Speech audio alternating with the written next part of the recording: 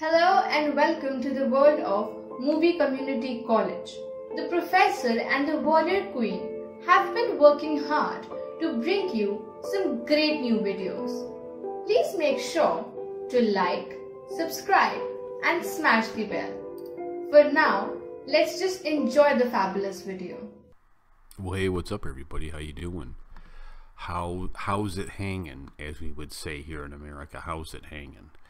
I don't know why we say that. It's kind of a stupid saying. It sounds weird now that I actually said that out loud to you. This video is brought to you by Dr.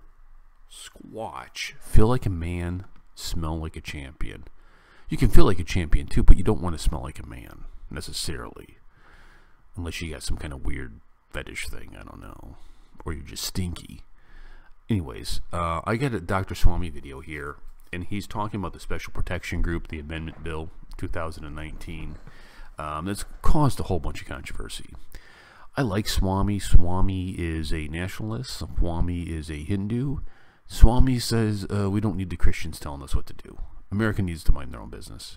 I have no problem with that. I don't want India to tell me what to do. Right? Fair is fair. So let's go ahead and take a look at this. Dr. Subramanian Swamy.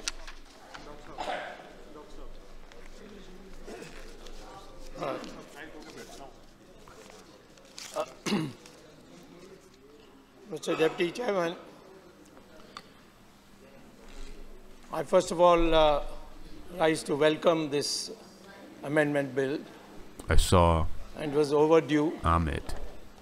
But appreciate the Home Minister having taken this initiative to bring it in this session.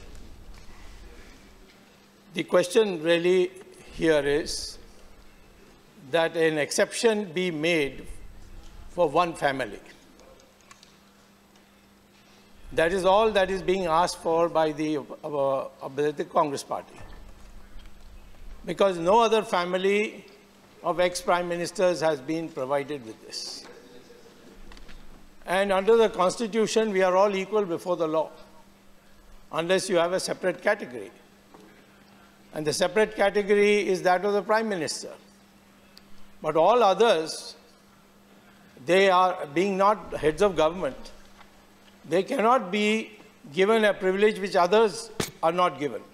That is equality before law.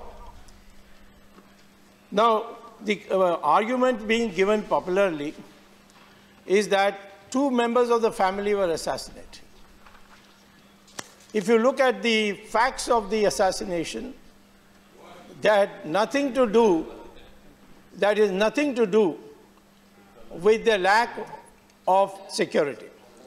In the case of Mrs. Indira Gandhi, the IB had presented a report saying that 2 of your security guards are infected and they should be transferred out. It's on record. It's there in the various commissions which have gone into this. I did not know that. And it was not approved by Mrs. Gandhi herself and also members of the family. And those very 2 guards assassinated her in her own house, not when she was on tour or when she was addressing a meeting. In the case of Rajiv Gandhi, Mr. Tulsi quoted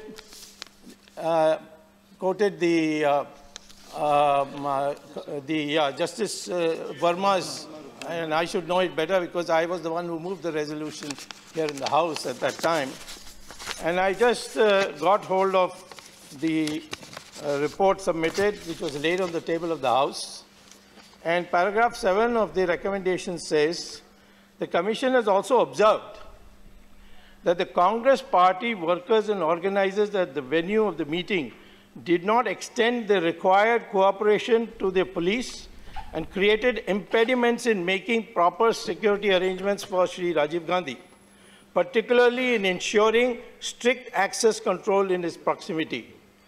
About the responsibility of the Congress party and organizers of VIP programs, the government has accepted the recommendation, that is Narasimha Rao's, of the Commission, that some guidelines and code of discipline should be framed for political parties. I challenge Mr. Tulsi to say where it says in that report of Justice Verma that because SPG was withdrawn and therefore Rajiv Gandhi was assassinated. There is no such reference at all. And that's a standing challenge to my good friend, Mr. Tulsi. Now, today, what is the threat perception? It must be very serious, otherwise Z plus would not be given. But none of those threat perceptions which went earlier when Mr. Narasimha Rao amended the act to give this special coverage of SPG to Mrs. Sonia Gandhi and the family. One is that the LTT threat, Gujarat government was toppled on the grounds that was a member of the government and therefore the Congress is withdrawing support to the Gujarat government. Mr. Gujarat's son is here, he may not remember. It is absolutely on record. No, please. It's on record. It will examine. I will see. Please. Please. That's history. Record. It is true. Please. Please. Now, it will examine. It will be examined. Now, Look at Ahmed. It will be examined. Down there. she said that. He looks amused. Why Honorable members, this will be examined, I told you. Yes, this will be examined. Please. Now they are friends with the DMK. Please. LTT also. The Supreme Court said that this crime was so gruesome and so much against the nation that they should be given capital punishment. Mrs. Sonia Gandhi wrote a letter to the President, which I have a copy of, where she advocated that this would be wrong and in the name of interest of justice, the punishment should be reduced to life imprisonment. Later on, the daughter of Mrs. Sonia Gandhi went to the jail to meet Nalini. Wait a minute.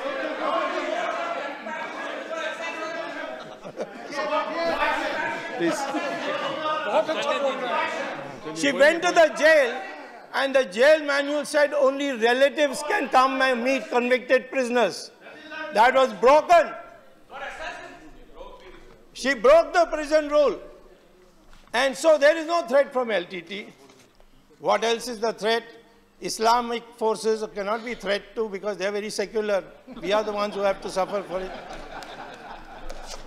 So I would like to say, to conclude, first of all, it's a constitutional principle of equality before the law. It applies to them. There cannot be a separate constitution for them. The constitution applies to all of us. Second, we want them to be all alive because I would like to see them to go to jail on corruption charges.